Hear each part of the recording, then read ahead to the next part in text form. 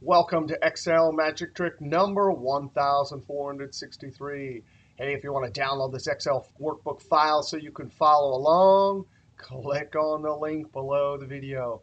Hey, in this video, we got to see how to show formula in a cell with the Excel functions formula, text, and is formula.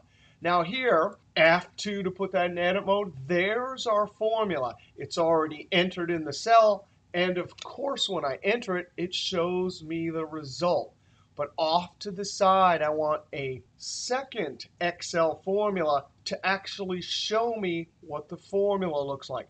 Not only that, but as I add new formulas here, I want the formula to automatically show up over here. Now, I'm going to click in cell D4. The logic for our formula is going to be if there's a formula in the cell, then please actually show me the formula. Otherwise, show me nothing. That means in each cell here, I have one of two things. I either am going to show the formula or show nothing. Anytime we have that situation where there's one of two things that go into the cell based on a logical test, then we use the if function. Now, the if function needs a logical test, either true or false. So here's where we're going to use is formula. Now, is formula is one of many logical functions that either delivers a true or a false. Now, I'm going to click in that cell, close parentheses. There's our logical test. In this cell right here, of course, it's going to come out true. Down in these other cells, it'll come out false. Now, comma, the second argument, value if true, that's what I want to put in the cell if that logical test comes out true. And now we're going to use formula text. I simply click on that cell, and formula text will know to show whatever formula shows up in that cell. Now, we need comma, value if false. That's what to put in the cell if this comes out false. That means there is no formula. I'm going to put the syntax for show nothing, double quote, double quote. Now, technically, that's a zero-length text string. But for our formula, that instructs the if to show nothing. Close parentheses, Control Enter.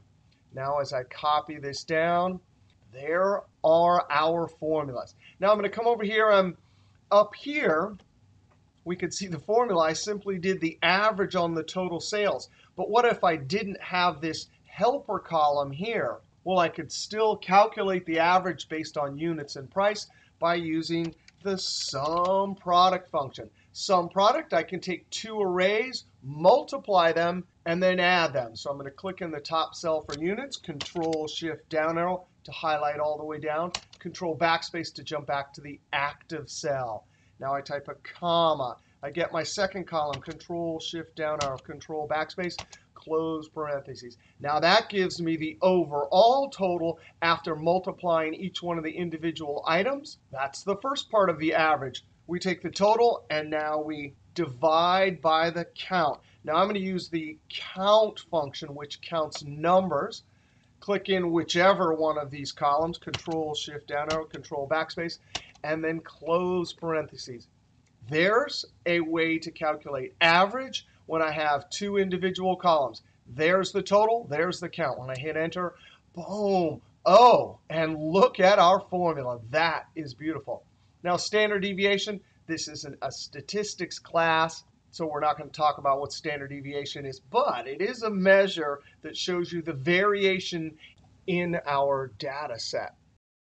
I can use STD, and this is population. That means I have every single number that's possible. Now I'm going to simply click in the top cell, Control Shift down arrow, Control backspace, close parentheses, and when I hit Enter, boom, look at that. Equals standard deviation of the population. And I'm going to do something similar, Control Shift down arrow, Control backspace. I want my standard deviation, Control Shift down arrow, Control backspace, to actually not rely on this helper column. Now, this is a special type of formula called an array formula because I'm doing an operation not on a single cell and another single cell, but a range or array of values. Now, number one argument in Standard Deviation.P requires that we use the special keystroke to tell Excel that this is an array formula, and that keystroke is Ctrl Shift Enter. Immediately, I look up to the formula bars and I see my curly brackets. That's Excel telling me it understood that this was an array formula.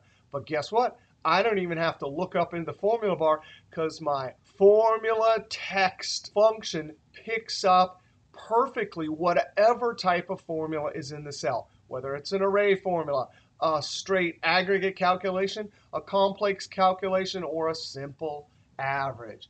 All right, that was a little fun with isFormula and formula text, and then a couple other formulas also.